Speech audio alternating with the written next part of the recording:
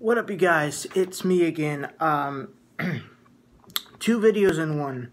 One, I keep making videos to get saved because we are in dire need of salvation from God. Salvation is a gift of God for all who believe in Jesus Christ and what He did on the cross. The only way to receive that gift is it's not by, oh God, Father, I received your gift. You receive your gift of salvation. I'm saved now. Woohoo. Absolutely not. You receive, Ephesians chapter 2, verse 8 through 9 states, for it is by grace that we have been saved. Through faith. You have to have faith. Not of yourselves. Not anything we can do ever will be good enough to get saved. But it is the gift of God. It is the gift of God that He sent His Son, Jesus Christ, to die on the cross for us.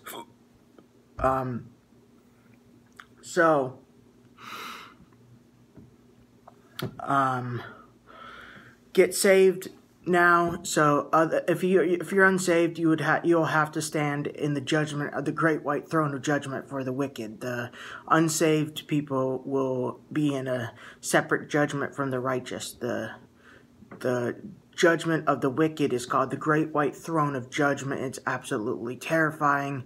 God, the worst words that you can ever hear is not of the world, of this world. It's billions. It's unimaginably even worse than hearing about a loved one dying, because Jesus is going to say, "Depart from me, ye cursed, into the everlasting fire prepared for the devil and his angels." He's going to send you to the lake of fire to burn in hell forever, for the punishment of your sins.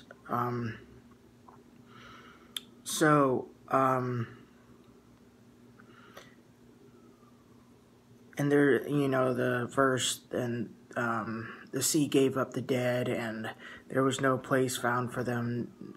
There's only two destinations afterwards, after death, two afterlives, heaven and hell. There's no place found for them in heaven, is what it means, and they were cast into the lake of fire.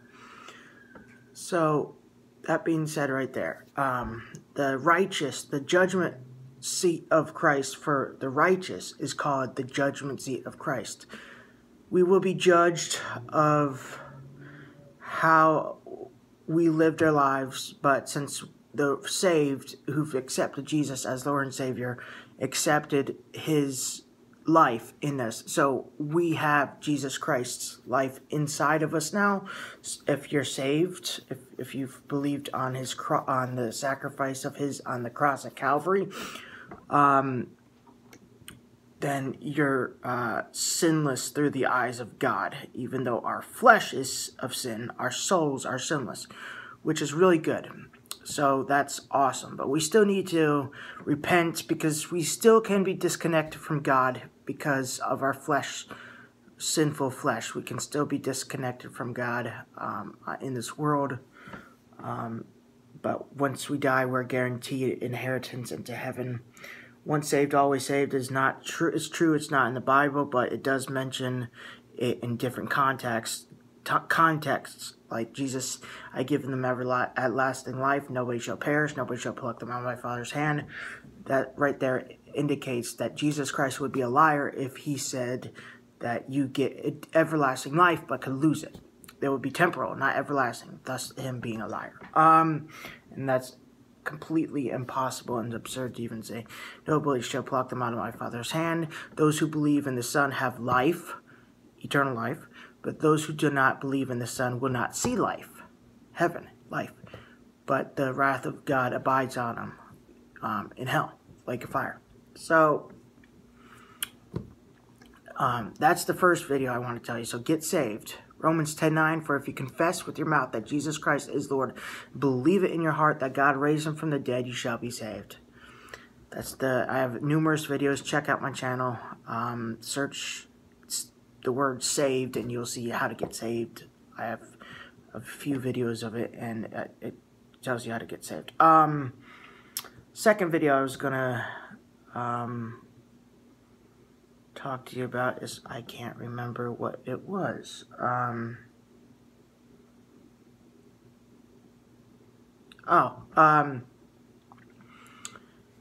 There is no remission for sin, forgiveness for sin, unless one comes to repentance to accept Jesus Christ as their personal Lord and Savior. So, the unforgivable sin, we all know that it's a confusing topic, that a lot of people think that it's Hebrews 10:26. It's not. That doesn't mention anything about Christians coming to know the knowledge of the truth. It's not talk about Christians. The unforgivable sin it's the easiest thing. I don't know why it's so confusing for people. The unforgivable sin is to never accept God's gift of salvation. And his gift of salvation also comes with a perk, the forgiveness of sins.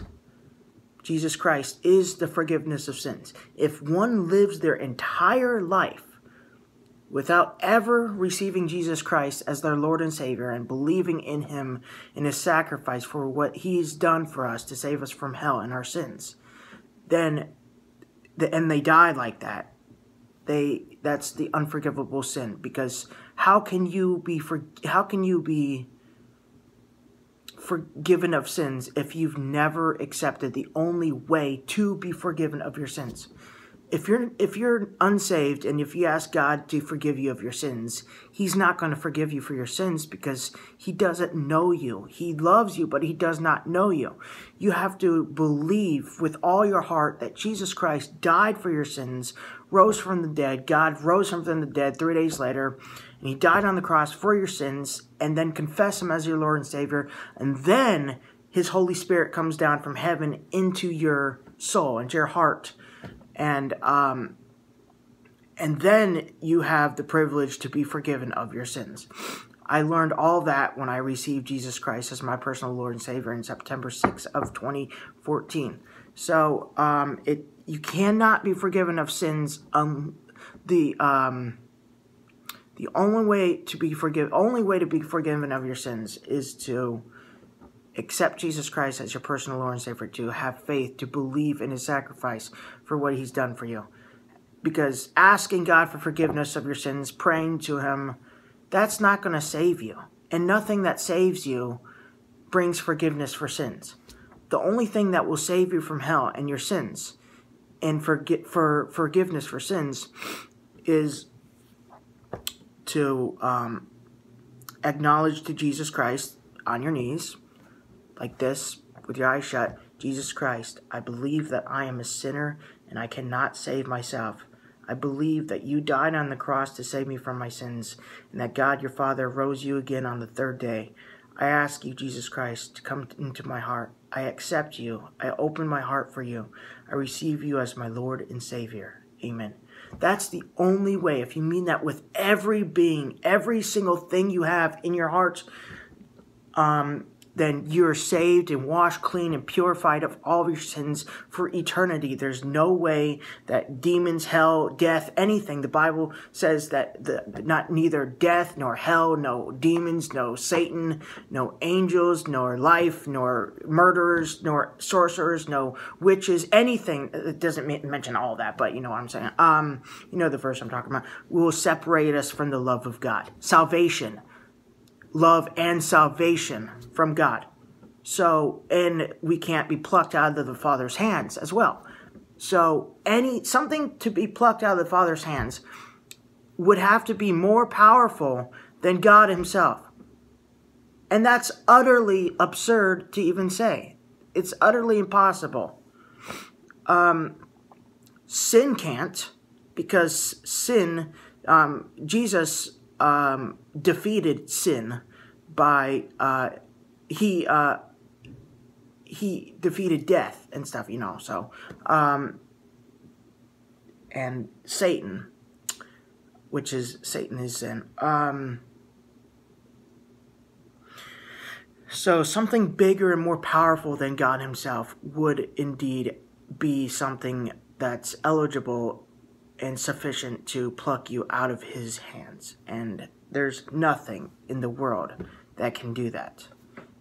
God won't ever throw you out of his hands, because he's already promised you in his word that you've received eternal life through his son's sacrifice on the cross for your sins. That is some very good news.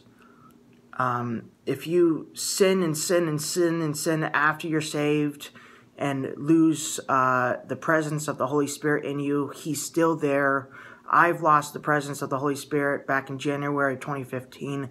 It sucks because I feel like I'm abandoned by God, that he's not there, but here and there I've come to realization that he's taught me all this stuff that I'm mentioning in this video, that I'm saved, that I can't lose salvation and everything.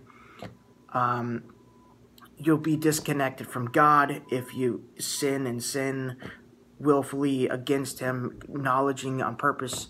That's not going to take away your salvation, because he's already said that. Now, I do believe, in fact, that you can lose your rewards, some rewards in heaven, which I don't know. But, you know, we all know that rewards in heaven is utterly, unimaginably more precious and more awesome than we can ever imagine. So we shouldn't take a chance with losing rewards in heaven. But unfortunately, there's billions of people who are going to be, actually billions of people who are going to actually be lost and go to hell, and not see heaven anyways. But also several million people who will lose rewards in heaven, like I have too. But I do my best to not sin. That's not going to save me, but I'm already saved. So after I die from this earth, my soul is going to heaven. As soon as I leave my body, as it says in the Bible, the Word of God, as it says, to be absent from the body, your soul to be absent from your body. Once you're dead, your soul is completely disembodied. Your soul is separated from your body, like body, soul and body connected. Once you're dead, separated. And when you're in your soul form, Jesus Christ is right there, because he's always right there, and you can't see him because he's spiritual, and we can't see the spiritual stuff unless if we're super close to death or if we're dead. So I hope this brings knowledge and comfort to you guys. It's very good news. God has shared this with me through my life, and I've just decided to come on here. I know a lot of people are going to disagree with me, saying, yes, you can lose salvation, but God himself has told me it, so I'm not trying to offend anybody, but I don't stand against your word. I stand against God's promises. So, peace out. Hope you guys enjoy this video, and more to come soon.